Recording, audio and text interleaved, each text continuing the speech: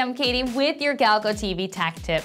A shunt is a device which allows electric current to pass around another point in a circuit by creating a low resistance path. Shunts allow for current or voltage to be measured when the current on a DC line is high enough where it can damage devices directly connected to the line. It is a resistive element that is made of two conductive metals on the sides and then a strap of metal in between made of manganin, an alloy typically consisting of copper, manganese, and nickel.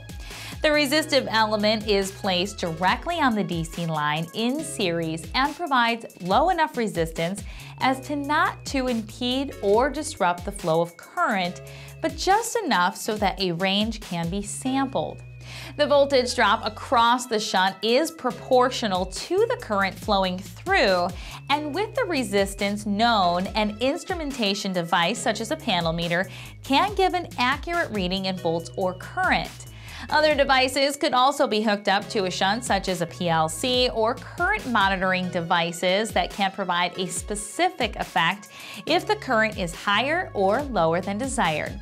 Stay tuned to Galco TV for more tech tips.